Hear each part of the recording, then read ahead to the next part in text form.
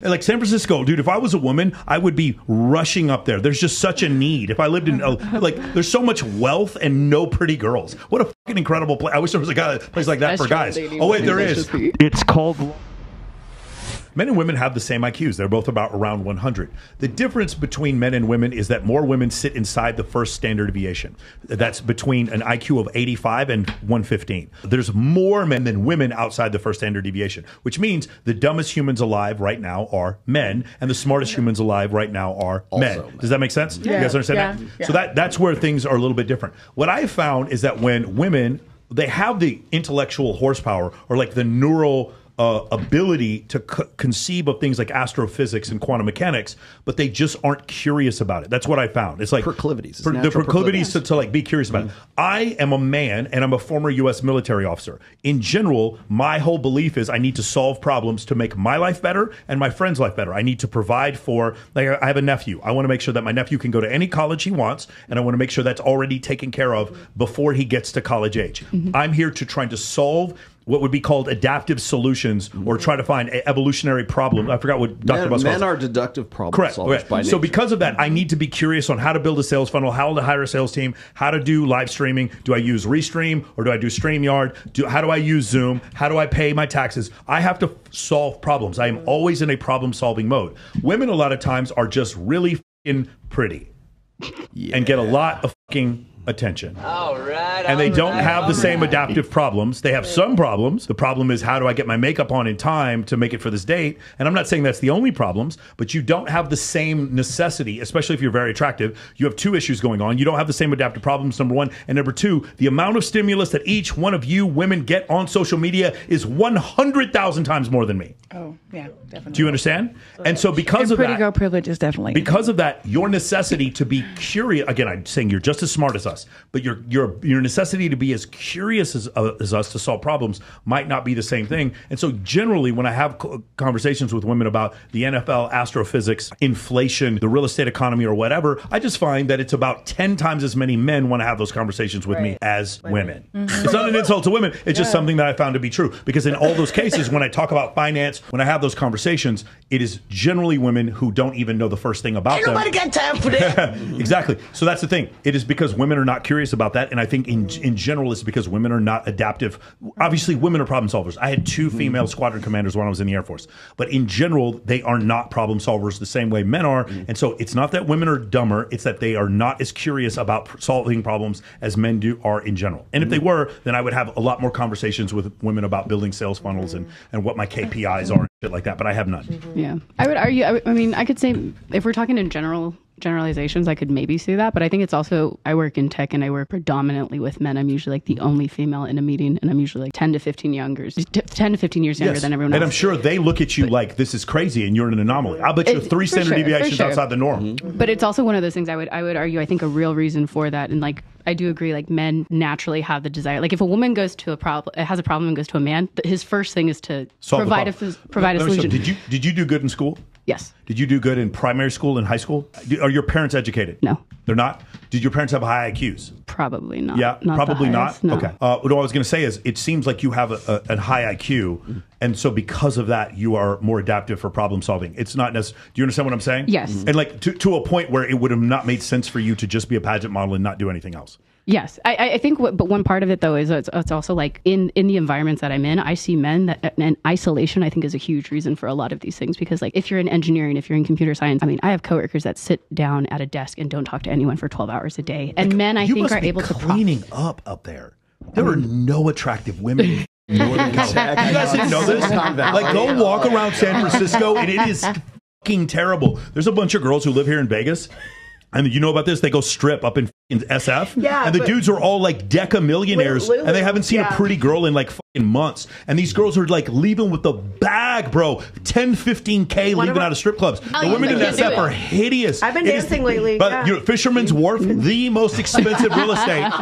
The most expensive. Cow Hollow. Yeah, the most expensive real estate in North America. fucking Fisherman's Wharf, more expensive than Chicago or New York. So much wealth, and then women who look like you, unfortunately, are shamed for looking like you do. In that part. Again, you admit it. Like San Francisco, dude. If I was a woman, I would be rushing up there. There's just such a need. If I lived in there's so much wealth and no pretty girls. What a fucking incredible place. I wish there was a place like that for guys. Oh wait, there is. It's called Las Vegas. A place where there's just nothing but pretty girls and there's not as many guys. I use this example. What hand do you use?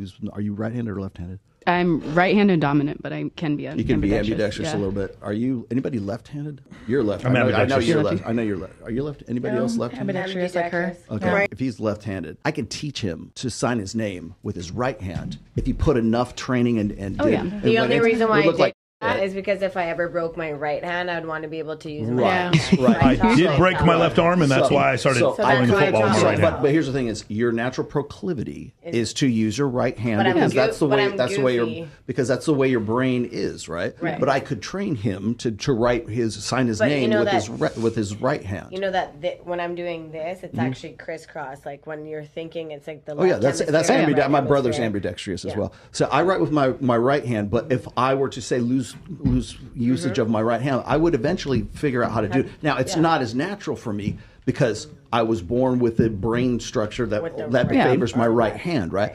So similar to what with men and women have different innate natural proclivities. Can you teach and condition a woman to do certain things that men can do? Yes, you can, but it's not the natural proclivity for that woman. So like the other example I use is like when a male child, when a boy is very young, he can throw a rock with more force and more accuracy and put his shoulders into it because it's a natural thing for males, for human males, right? Now, can you teach a girl if she's at the same age to be a little league pitcher? Yes, you can, but the boy is easier to train and teach than it is for the girl to do that because of the natural proclivity. No, because I was the number one discus thrower in the province of Canada in track and field, and I was a tomboy as and there might be a more natural proclivity for you to want to be more like masculinized like that. But the boy is still going to naturally be able to throw a ball, and like we say this, like when you throw like a girl, that's where that stereotype comes from. I was beating boys in sports all the time until I was in college. Did you have a father that showed you how to do all that stuff? Oh, definitely. Daddy's girl big time. And I have an older brother 10 years older than me, taught me how to beat boys up. Yeah. So yeah. Yep. Well, I think to your argument, I taught myself everything. So there's no way. I think to your argument, natural proclivity for it, it's also the environment. Like I said, I work with guys who work 10, 12 hours a day and don't talk to anyone. I don't know many women who would want to do that. And if their natural proclivity is to do this, and they could make just as much money doing something that's social or this, is this something why would they want to? Did you train? Like, did you go to college? Did you train for this job that you're in right now?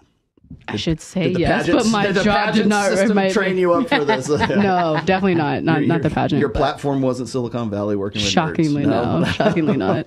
Queen of the nerds. No. Yes.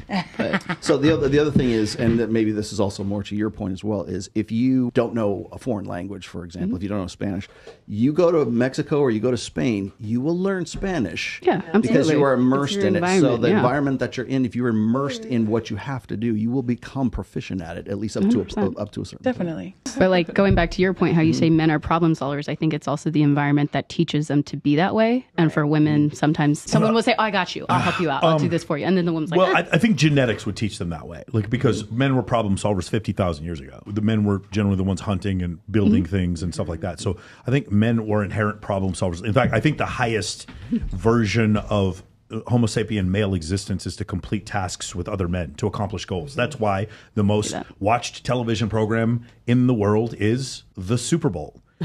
We watched groups of men accomplish goals together. I think that is Homo sapiens in their highest form. That's how we build war. We build skyscrapers together, and we put people on the moon together. Yes, we did put people on the moon. Yes, we actually did. We did put people on the moon. We do all those things. So that's what I think. That's why I think the difference is. But I don't think it's cultural. I definitely think it's genetic. Because if it was cultural, what you'd find is some untouched, Native American tribe or something where men were not innate problem solvers, and there is no tribe. Like in every culture of human existence, well, it's men like are it's indigenous now, by the way, political correct, not native. You can. Well, no, you can still be native. It's Native, like, you can still be native to a certain location. I was going to say for like innate proclivities, that is a genetic trait. So it's like your personality, your ability to be a musician, for example. Your like people, we call it like a natural gift. I believe I have a natural gift for music and being creative and stuff like that. I do. The people who become like masters of a certain art, they have the natural innate proclivity for that. But if they don't live with like a family that is really pushing their music or their art or whatever, or they don't live in a society or that makes it better for them, a better condition for them to sort of flourish and to become reach their peak potential, then it's not that they don't still have that potential. They do. It just never is maximized because it's not in a condition or it's not in an environment where it is. So, for example, if like you look at like Johann Sebastian Bach, if you look at his family comes from music. So so that natural proclivity for being a master musician comes out. Eddie Van Halen, right?